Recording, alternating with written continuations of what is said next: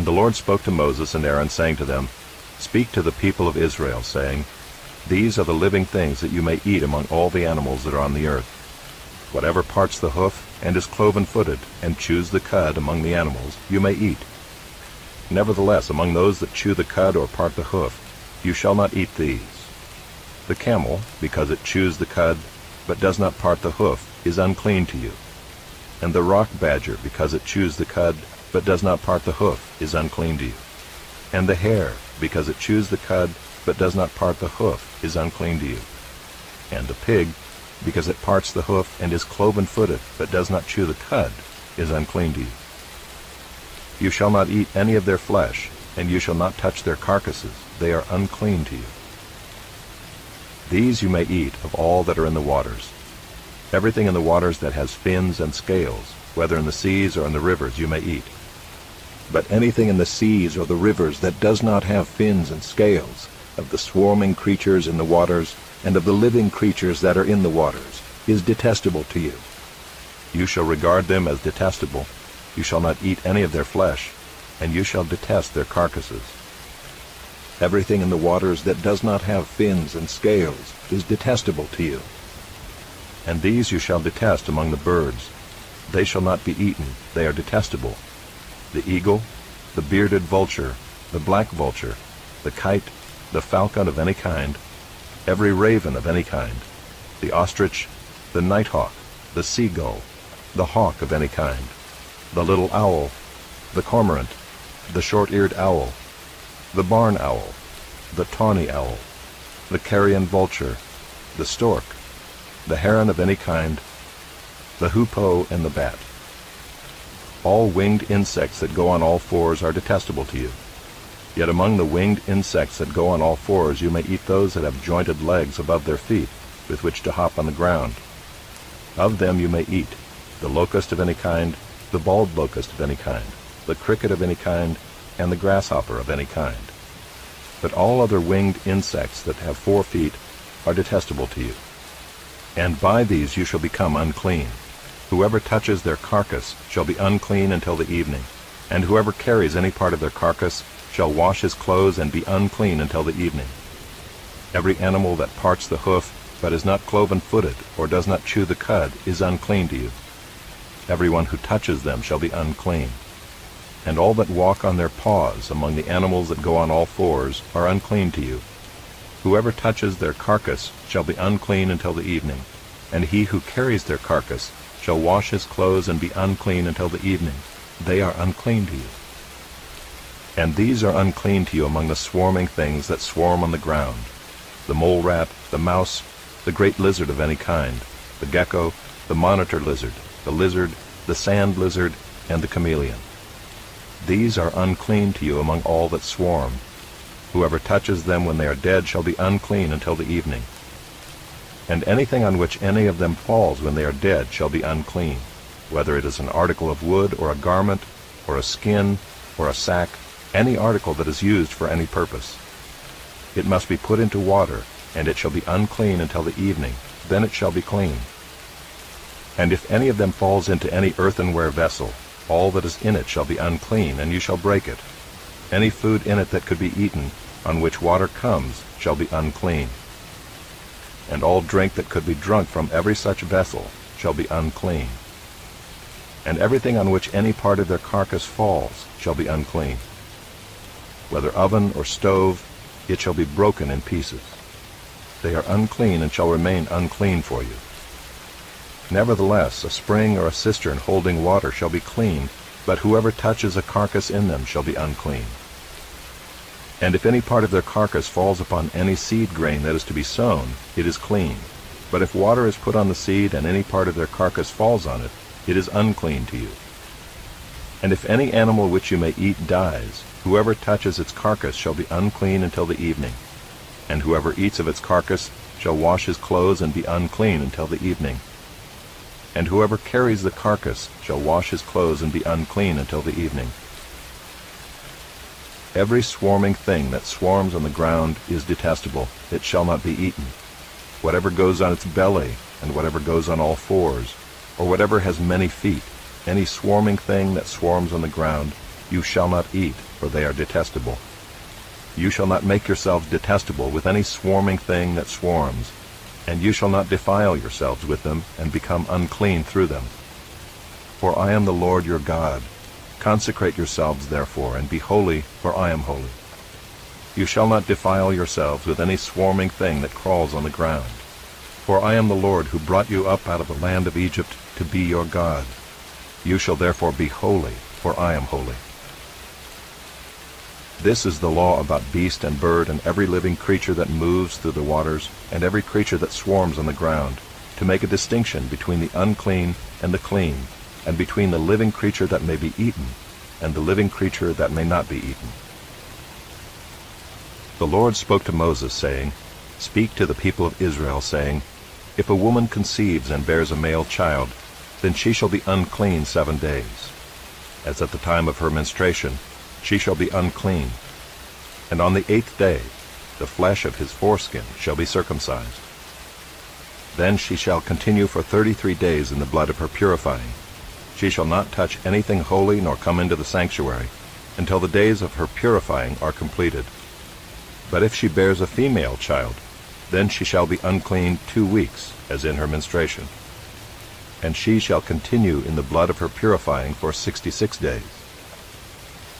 And when the days of her purifying are completed, whether for a son or for a daughter, she shall bring to the priest at the entrance of the tent of meeting a lamb a year old for a burnt offering, and a pigeon or a turtle dove for a sin offering. And he shall offer it before the Lord and make atonement for her. Then she shall be clean from the flow of her blood. This is the law for her who bears a child, either male or female. And if she cannot afford a lamb, then she shall take 2 turtle doves or 2 pigeons, one for a burnt offering, and the other for a sin offering. And the priest shall make atonement for her, and she shall be clean. The Lord spoke to Moses and Aaron, saying, When a person has on the skin of his body a swelling or an eruption or a spot, and it turns into a case of leprous disease on the skin of his body, then he shall be brought to Aaron the priest, or to one of his sons the priests. And the priest shall examine the diseased area on the skin of his body. And if the hair in the diseased area has turned white, and the disease appears to be deeper than the skin of his body, it is a case of leprous disease. When the priest has examined him, he shall pronounce him unclean. But if the spot is white in the skin of his body and appears no deeper than the skin, and the hair in it has not turned white, the priest shall shut up the diseased person for 7 days. And the priest shall examine him on the 7th day. And if in his eyes the disease is checked, and the disease has not spread in the skin, then the priest shall shut him up for another 7 days. And the priest shall examine him again on the 7th day. And if the diseased area has faded and the disease has not spread in the skin, then the priest shall pronounce him clean. It is only an eruption. And he shall wash his clothes and be clean. But if the eruption spreads in the skin, after he has shown himself to the priest for his cleansing, he shall appear again before the priest. And the priest shall look, and if the eruption has spread in the skin, then the priest shall pronounce him unclean. It is a leprous disease. When a man is afflicted with a leprous disease, he shall be brought to the priest, and the priest shall look. And if there is a white swelling in the skin that has turned the hair white, and there is raw flesh in the swelling, it is a chronic leprous disease in the skin of his body, and the priest shall pronounce him unclean. He shall not shut him up, for he is unclean. And if the leprous disease breaks out in the skin, so that the leprous disease covers all the skin of the diseased person from head to foot, so far as the priest can see, then the priest shall look, and if the leprous disease has covered all his body, he shall pronounce him clean of the disease. It is all turned white, and he is clean. But when raw flesh appears on him, he shall be unclean. And the priest shall examine the raw flesh and pronounce him unclean. Raw flesh is unclean, for it is a leprous disease. But if the raw flesh recovers and turns white again, then he shall come to the priest, and the priest shall examine him. And if the disease has turned white, then the priest shall pronounce the diseased person clean. He is clean. If there is in the skin of one's body a boil, and it heals, and in the place of the boil there comes a white swelling or a reddish white spot, then it shall be shown to the priest. And the priest shall look, and if it appears deeper than the skin, and its hair has turned white, then the priest shall pronounce him unclean. It is a case of leprous disease that has broken out in the boil. But if the priest examines it, and there is no white hair in it, and it is not deeper than the skin, but is faded, then the priest shall shut him up 7 days. And if it spreads in the skin, then the priest shall pronounce him unclean. It is a disease. But if the spot remains in one place and does not spread, it is the scar of the boil, and the priest shall pronounce him clean. Or when the body has a burn on its skin, and the raw flesh of the burn becomes a spot, reddish white or white, the priest shall examine it, and if the hair in the spot has turned white, and it appears deeper than the skin, then it is a leprous disease. It has broken out in the burn, and the priest shall pronounce him unclean. It is a case of leprous disease. But if the priest examines it, and there is no white hair in the spot, and it is no deeper than the skin, but is faded, the priest shall shut him up 7 days, and the priest shall examine him the 7th day. If it is spreading in the skin, then the priest shall pronounce him unclean. It is a case of leprous disease. But if the spot remains in one place and does not spread in the skin, but has faded, it is a swelling from the burn, and the priest shall pronounce him clean, for it is the scar of the burn. When a man or woman has a disease on the head or the beard, the priest shall examine the disease, and if it appears deeper than the skin, and the hair in it is yellow and thin, then the priest shall pronounce him unclean. It is an itch, a leprous disease of the head or the beard. And if the priest examines the itching disease, and it appears no deeper than the skin, and there is no black hair in it, then the priest shall shut up the person with the itching disease for 7 days. And on the 7th day the priest shall examine the disease. If the itch has not spread, and there is in it no yellow hair, and the itch appears to be no deeper than the skin, then he shall shave himself, but the itch he shall not shave. And the priest shall shut up the person with the itching disease for another 7 days. And on the 7th day the priest shall examine the itch, and if the itch has not spread in the skin, and it appears to be no deeper than the skin, then the priest shall pronounce him clean, and he shall wash his clothes and be clean. But if the itch spreads in the skin after his cleansing, then the priest shall examine him, and if the itch has spread in the skin, the priest need not seek for the yellow hair, he is unclean. But if in his eyes the itch is unchanged, and black hair has grown in it, the itch is healed, and he is clean, and the priest shall pronounce him clean. When a man or a woman has spots on the skin of the body, white spots, the priest shall look, and if the spots on the skin of the body are of a dull white, it is leukoderma that has broken out in the skin. He is clean.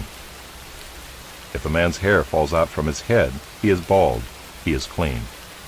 And if a man's hair falls out from his forehead, he has baldness of the forehead. He is clean. But if there is on the bald head or the bald forehead a reddish-white diseased area, it is a leprous disease breaking out on his bald head or his bald forehead.